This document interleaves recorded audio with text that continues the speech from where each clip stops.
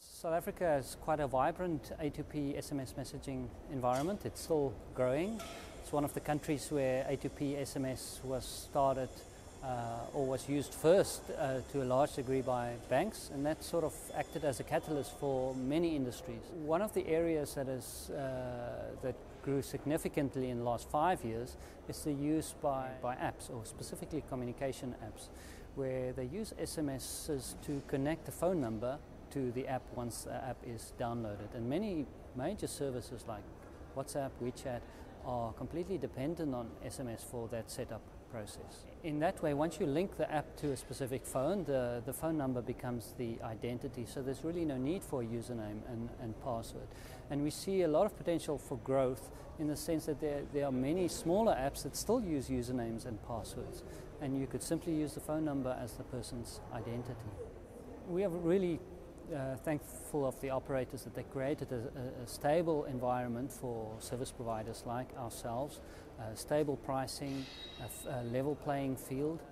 They had a big problem with grey routes, which started around 2005, and then it took them a long time to solve the problem of grey routes, because at the time there weren't off-the-shelf solutions available to block these routes. If you're offering a global service, the situation is you've got multiple routes in multiple countries that are constantly being blocked. In a situation where networks implemented SMS firewalls, you've got a stable situation. You've got a situation where all messages are paid for, therefore there's no incentive to block anything. And that makes it worthwhile for companies like ourselves to invest in markets, in countries, and invest in integrations, because we know there is long-term stability in the routes that we use. If one looks at SMS, the reason why it's so successful for A2P is there's very little noise on SMS, and the reason why there's so little noise is because of the relatively high cost for the amount of data that's sent, and also the shortness of messages, and messages are traceable.